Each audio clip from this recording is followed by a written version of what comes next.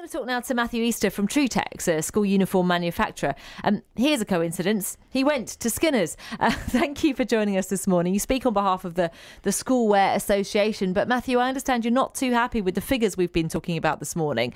The Children's Society. Yeah.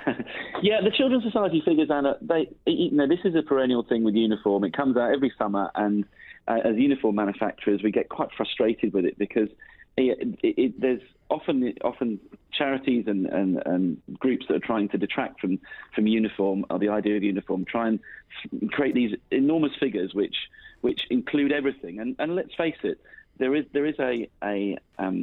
a couple of points here. You have to send your children to school in clothes.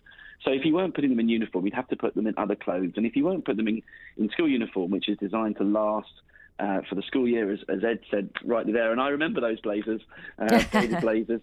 Mine did. Mine lasted several years. I can't remember whether I changed or not before I went into a suit. But if you think about it, yes, it's that, and the Skinner's blazer was actually an expensive blazer by comparison. Our own research, which was done with Oxford Brookes, puts the average secondary school day uniform at £93. So it's considerably less than the £300. To be fair, Matthew. Sorry to interject there. Like, people aren't, you sound very defensive. People aren't blaming the people who make the uniforms. I mean, it's not your decision on what schools say is requisite for a pupil. They could make you make anything they want, couldn't they? They could say, we'll have a Trilby hat and you'd make it. It's not up to you. We're not blaming you. No. I'm sorry if I sound defensive. It's just it's a frustration because the numbers are often misleading, and I think that's the point. We as an industry, we absolutely support that the uniform that schools specify for children has got to be reasonable and sensible. And I think the point that Ed made is really important one, is that if you've got a blazer which lasts 4 years and it acts as a coat as well. It really isn't an expensive garment over the time that you bought it for.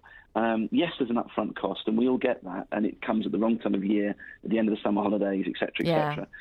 But actually, the point is that uniform is made to last, and good uniform will last a child for a long time, a lot longer than a fashion garment that we buy in the high street, often at more expensive prices. It's an interesting point, but I think what a lot of people have been contacting the show this morning to say is they don't have any problems with school uniform. It's what I was discussing with Edward just now. It's the amount of branding that's necessary. I can buy a grey V-neck jumper, but I need this specific one, and that triples the price. Yeah, and again, it's the brand is the branding, and this is a point I often make. The branding is not necessarily what makes it more expensive. Yes, there's a cost of putting a badge on a garment, but the point is that school uniform items that have brands on tend to be made differently than ones you can get off the high street. They tend to be longer lasting, more robust items. I mean, I'll give you an example. Our blazer that we make, we did some comparison on stuff in the high street, and there's 100 different selling points of where strengthening our blazer and construction of our blazer there isn't in a high street garment.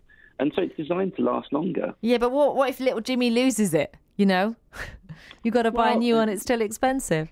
The loss of garments is, of course, people lose it. But, I mean, I've got 2 children in school, and I don't think either of my two have lost anything as yet. So they wouldn't dare with you as their dad.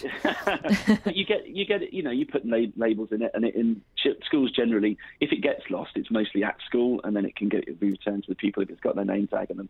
And of course, if it's a branded uniform with the school logo on it, then somebody's going to pick it up. If Skinner's blazer gets lost in town and it's got a name in it, probably somebody's going to return it to Skinner's. Yeah, I'll give you that one. Let me read you this from Cora, who says, over £100 for logoed items, ! It should be made illegal for schools to have any school-specific items of clothing. Instead, Cora says, have an iron-on patch or sash, etc. when it's needed. What do you make of that? Well, lots of schools actually offer that. I mean, they offer an iron-on badge or a sew-on badge as an alternative to buying the logo garment. I have to say, I don't think that by the time you add the logo and you buy the product at the high street, it doesn't become that much of a cheaper item up front. And indeed, what you're going to get probably is something that's not going to last as long. And so it's about helping parents, I think, to plan for the cost of the uniform. Yes, it does come round at the start of the secondary school, particularly. It's a cost, and I don't think anybody would argue with that. But then, if you think about that over the life of the pupil in secondary school, it's not really a huge cost because the garments last for several years, and because it's uniform, it doesn't need to change. Yeah, and I suppose that feeds back into what Ed was telling us about having a sort of second-hand store at the school. Well, that works, doesn't it? If the clothes are hard wearing, they can go through several generations. Absolutely, and nothing gives me greater pleasure than seeing people use our garments second and third time around, because actually, uniform is absolutely the perfect thing for against the fast fashion throwaway culture, because it doesn't change. It's actually, we should be making long-lasting, hard-wearing garments. But, it's like anything, buy once, buy right, all those sort of adages, quality lasts. And yes, it might be a few more pounds more expensive than buying it from a high street store. But actually, it is the price of a couple of coffees difference for years' worth of use. It's a point that's come up before about the ecology, not one that I'd thought of. And the final point from you, Matthew, I just need to check before you go. Edward Weston wasn't the head teacher while you were at Skinner's, was he? No, he wasn't. No, okay. I met Ed, and I live up in Yorkshire now, so I don't get down to Tunbridge Wells very often. You didn't call him Sir, so I didn't think so.